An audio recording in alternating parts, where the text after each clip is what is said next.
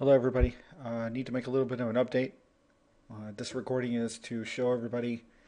Previously I'd showed this chain links was actually we're going to use the divide command. I was looking over the test and I think there is another question.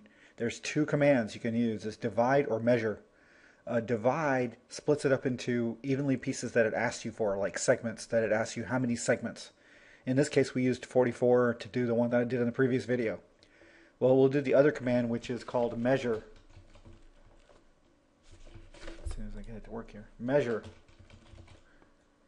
And under measure, it's the same type of command, just like divide.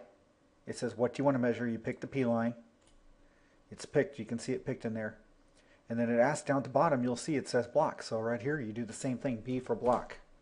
And the name of this block is called links. And it says align with the block, yes. And then it says length of the segment, not the actual how many segments, but the length of it. So there's two ways to do this. Divide tells you how many do you want to divide it up into.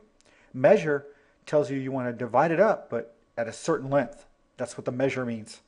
Okay, so this is very important. I hope you guys pick this up. So in this case, if I say I want it to be 1.0, oops. What happened here? That's okay. I say enter. Oh, as you can see all the links are put in. Now, of course, it'll ask you some other numbers, but now what the question is, how many links are in this chain? So the way to do that is you can just do it very easily. You hit erase, and you pick the whole thing, right? What it does is it selects everything in this picture as erase. So if you look at the bottom, it picked how many did it find? It found 34 pieces of this thing. And what I'm going to do is I'm going to go in and I'm going to remove. You know that you don't want the P line to be there, so R to remove. I'm going to remove the P line. There, it's gone. So now what's left? 33 total pieces right there. See it?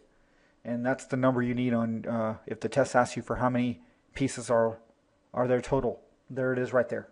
Thanks.